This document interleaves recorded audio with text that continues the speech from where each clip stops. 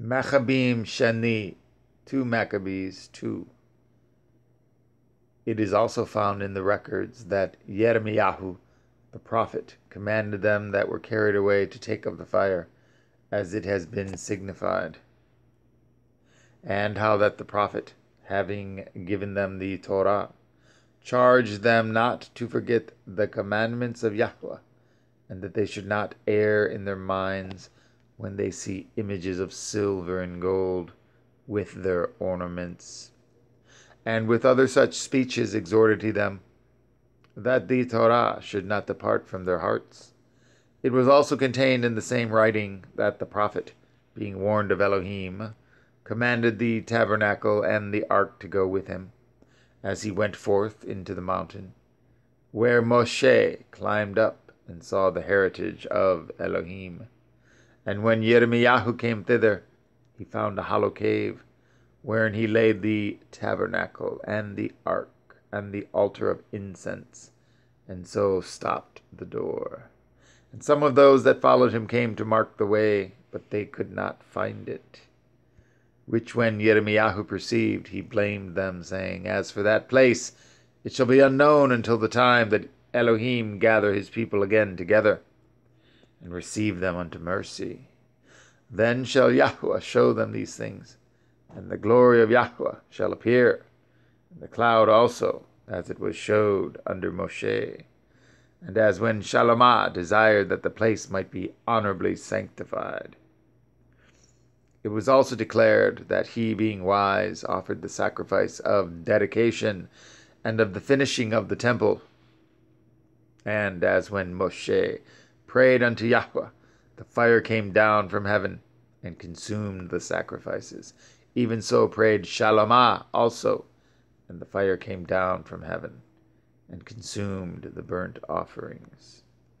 And Moshe said, Because the sin offering was not to be eaten, it was consumed. So Shalamah kept those 8 days. The same things also were reported in the writings and commentaries of Nehemiah, and how he, founding a library, gathered together the acts of the kings and the prophets and of David, and the Sepharim of the kings concerning the holy gifts.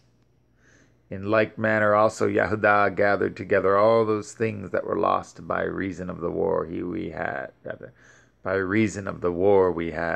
and they remain with us. Wherefore, if ye have need thereof, send some to fetch them unto you. Whereas we then are about to celebrate the purification, we have written unto you, and you shall do well, if ye keep the same days. We hope also that Elohim, that delivered all his people, and gave them all a heritage, and the kingdom, and the priesthood, and the sanctuary, as he promised in the Torah, will shortly have mercy upon us, and gather us together out of every land under heaven into the holy place, for he has delivered us out of great troubles, and has purified the place. Now as concerning Yehudah Maccabee, and his brethren, and the purification of the great temple, and the dedication of the altar, and the wars against Antiochus Epiphanes, and Eupator his son, and the manifest signs that came from heaven unto those that behaved themselves manfully to their honor for Yahudaism, for Yahudaism, so that, being but a few, they overcame the whole country, and chased barbarous multitudes, and recovered again the temple renowned all the world over, and freed the city, and upheld the Torah, which were going down, Yahweh being gracious unto them with all favor.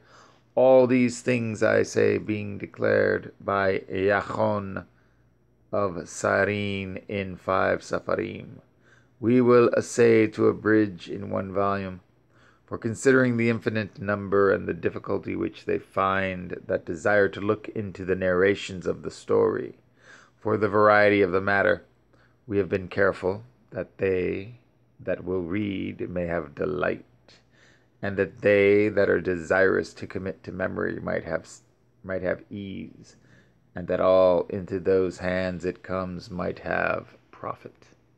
Therefore to us that have taken upon us this painful labor of abridging, it was not easy, but a matter of sweat and watching. Even as it is no ease unto him that prepares a banquet and seeks the benefit of others, yet the pleasuring of many we will undertake gladly this great pains, leaving to the author the exact handling of every particular, and laboring to follow the rules of an abridgment. For as the master builder of a new house must care for the whole building, but he that undertakes to set it out and paint it must seek out fit things for the adorning thereof, even so I think it is with us. To stand upon every point, and to go over things at large, and to be curious in particulars, belongs to the first author of the story. But to use brevity and avoid such laboring of the work is to be granted to him that will make an abridgment.